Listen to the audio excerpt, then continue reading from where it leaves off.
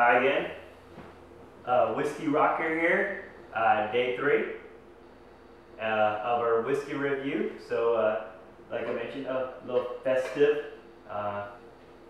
We enjoyed Thanksgiving. Had some, this thing actually had flowers and stuff in it, but we removed all that because they died.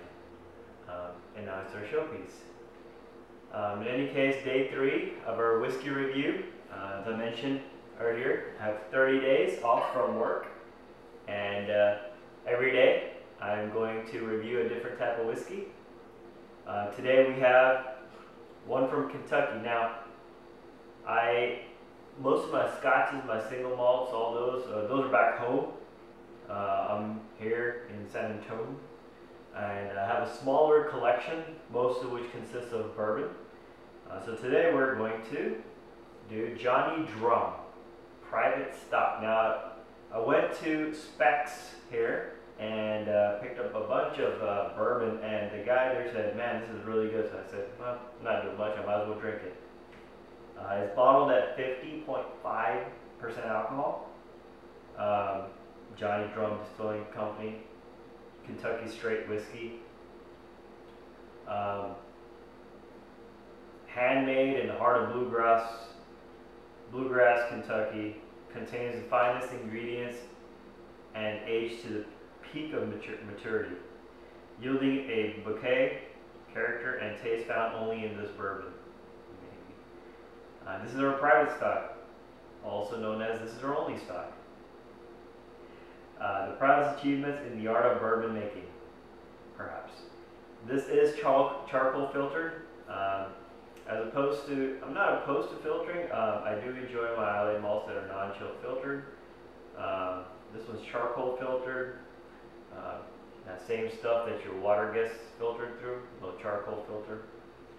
I think you can run vodka through those charcoal filter like 3 or 4 or 5 times and make crappy vodka taste good. Try that on the next whiskey review. Call it the vodka review. The characters and flavor of the superb sour mash. I'm not a fan of sour mash to begin with. Corn for sugar. More of a wheat person. In any case, the method of production has remained unchanged through generations of the same family of master distillers. Produced in limited quantities, probably didn't have space, to ensure the finest quality possible in our old family tradition. Rich and mellow. There it is. Read the bottle. Now that I have 30 days, one of the other things I have decided not to, in addition to drinking whiskey every day, on my first, you'll see I poured a little healthier pour. I had mentioned in my first review that I'm not going to take a little bit since I'm drinking every day and my wife may not enjoy it. She saw the video and she was, she called me out and she said, "What? You're drinking such a low pour. At least enjoy the whiskey if you're gonna have a hobby, you know. Do it to the fullest." So I said, "I will do, man." So on the nose, disclaimer: I know not much about bourbon. I'm mainly a Scotch single malt type of drinker. On the nose, I really can't tell much, other than it's not smoky. It's definitely not peated. Sour. It's like Ardbeg, minus the peat, minus the smoke, minus the Scotland. Left with a sour, flowery plum. Like a sour plum. Take a tangerine, mix it with a plum. Plumarine. Smells like plumarine. Take a sip.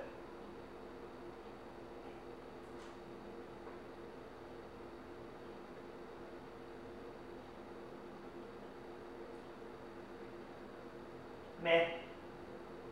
As I mentioned in my first and probably my second review, most of my reviews are skewed. I like the Islay malts. This is my first try at bourbon. I do enjoy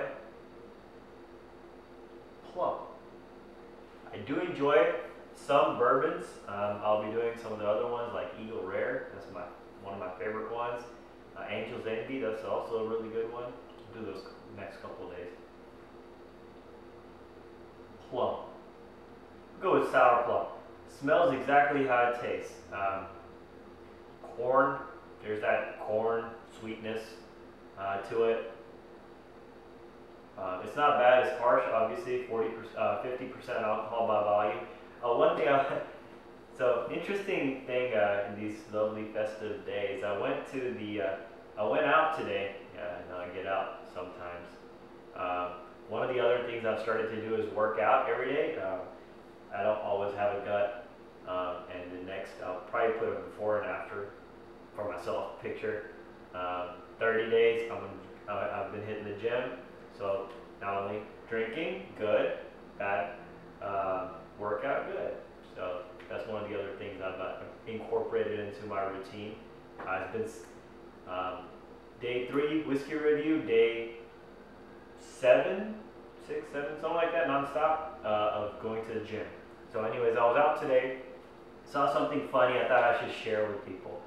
I saw a couple, and like I said, I have recently, we have a newborn, and I've started to notice babies and children in general a little bit more. Usually I used to ignore them and find them a distraction and possible obstacles in the way at malls and stores. Since having one of my own, I've started to notice them. It's kind of like you buy a car and you notice more of them on the road. Maybe it's true. In any case, I saw this couple, and they had a little munchkin on a leash, on a cord.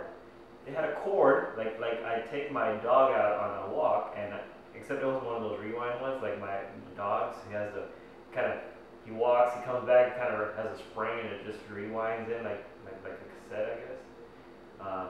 But no, this was like a leash, but it didn't rewind, and they had their child on a cord. And it just, maybe it's funny, you might find it funny that back in the day, we used to have phones that were on cords. And then we went to cordless phones. Then we went to wireless phones, right?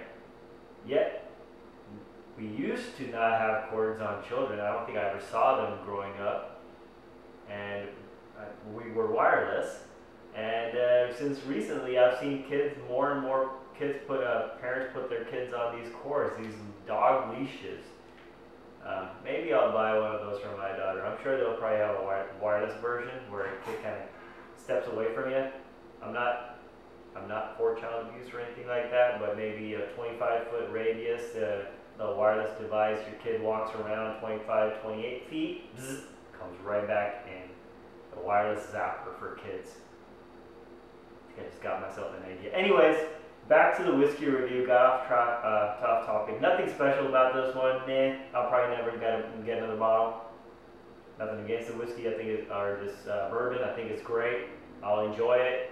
Of course, my method is I leave it in the freezer for about 15 minutes. Let it cool. Takes the edge off. Smells great. Smells like a cologne. Very flowery. Very fruity. Like very, very fruity. Too fruity for my taste. Tastes like a plum. It's like plum juice with alcohol. Anyways, hopefully you enjoyed that review. Maybe you'll try Johnny Drum. On its rating, be nice here. We go with a 75 out of 100. I think. Check up on that.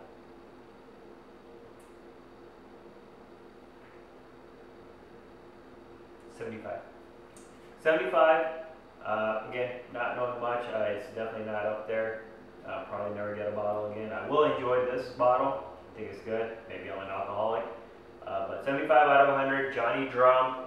Hopefully you enjoyed the video. Oh look, it won 90% rating on San Francisco World Spirits. Jim Murray Whiskey Bible rated it 3 stars out of 10. Out of what? You gotta know the metric. F. Paul, somebody, Spirit Journal. Exquisite, graceful bourbon. Probably got paid to say that. K&L Wine Merchants. What? What is it? Nothing. They haven't even said anything. K&L Wine Merchants. Whatever. Anyways, until next time, tomorrow, where we will try Angel's Envy.